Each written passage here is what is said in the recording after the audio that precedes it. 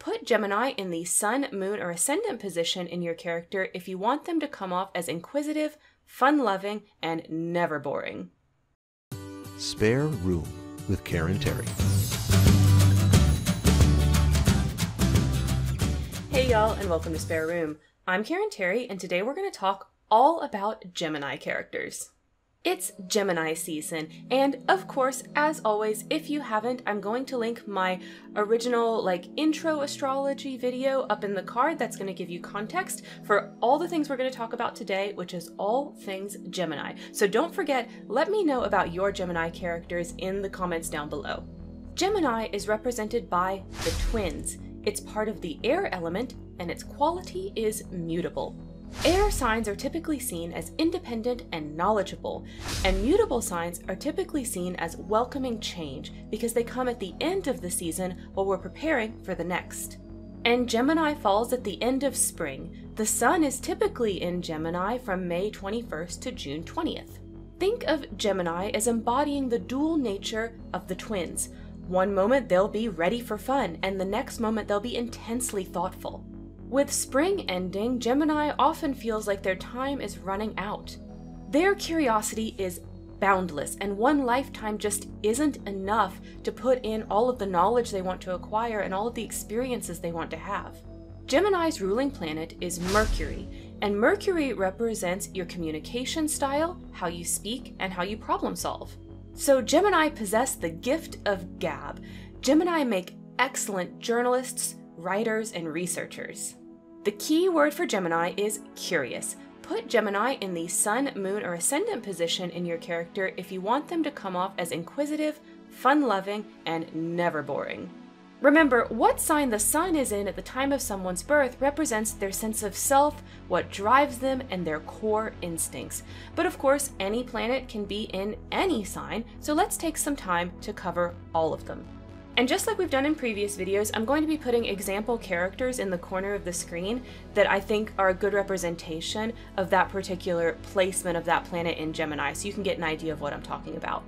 For Gemini rising, all the world is a library. Remember, your rising sign is what you project out onto the world, so take the things that we talked about and apply them to that.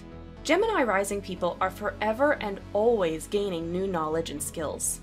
They love to ask questions, mingle, and move freely throughout their lives. You can't pin down someone with a Gemini ascendant. Sometimes even they're so concerned with staying mentally agile that they can neglect their interpersonal relationships. Once they feel they've learned all they can from and about a person, sometimes they just move on to new people. The moon in Gemini shows someone who is pleasant, witty, and charming. Their curious nature often means they have a finger in every single pie. They can't stand not knowing the deepest secrets and desires of everyone around them, and they'll take any opportunity to dig for that information. So what they'll do is tend to pay attention closely to everyone around them so that they can ascertain that information from the people that are less willing to share it. Since the moon is someone's inner world, the moon in Gemini can sometimes take that curiosity and turn it into anxiety. The need to understand their emotions and the emotions of others can put a lot of weight on the Gemini moon's shoulders.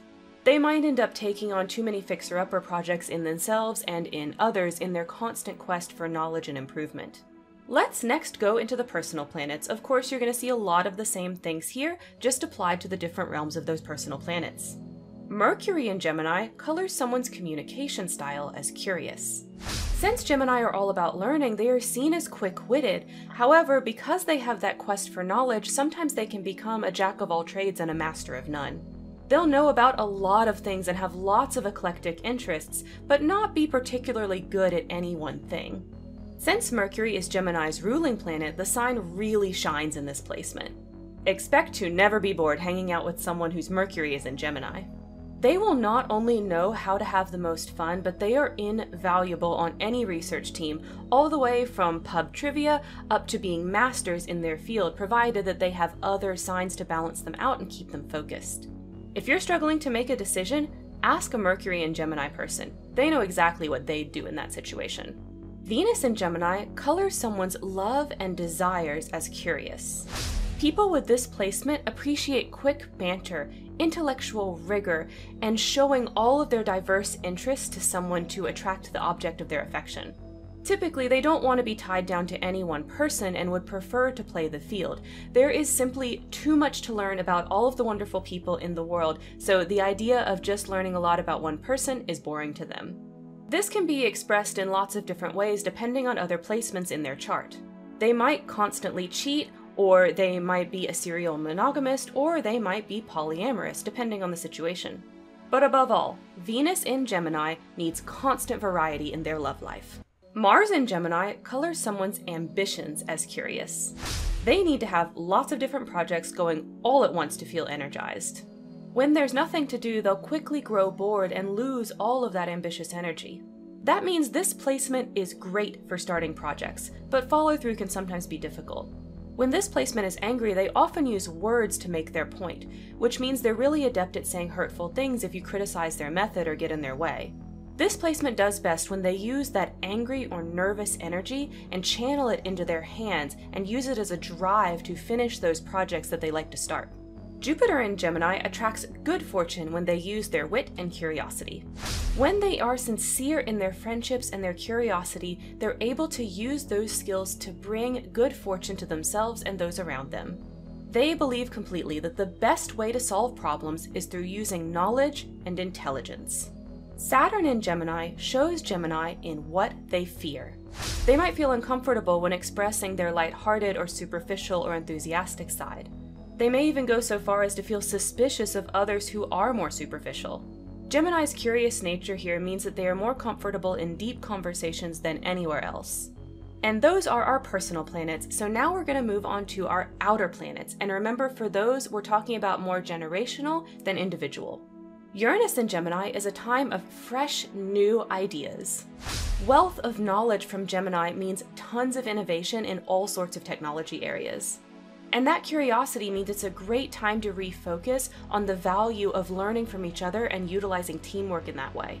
The last time Uranus was in Gemini was from August 1941 to June 1949. Neptune in Gemini dreams of new knowledge. This is a time for the mentally gifted, improvements in communication, and all sorts of academic new learnings, both traditional and alternative. During this time, interest in academia and the occult are both on the rise. The last time Neptune was in Gemini was from 1882 to 1941. Pluto in Gemini signifies a time of great optimism and curiosity. Changes come all at once during this time, and that optimism means that nothing is too outlandish or too taboo to try. This unrestrained optimism can sometimes obfuscate the cracks that are forming in society, and it's a precursor often to a great downfall that's coming. The last time Pluto was in Gemini was from 1883 to 1913. So that's how all of the planets react when they're in Gemini. Just like always, I barely touched on this, so if any of this interests you, I recommend further reading. Down below, I've linked all of my favorite astrology websites. So do any of you have Gemini characters? If you do, I would love to hear about them. If you don't, are you considering creating a Gemini character now hearing more about the sign? Let me know about all of that down below. And don't forget, as always, to make it a great day.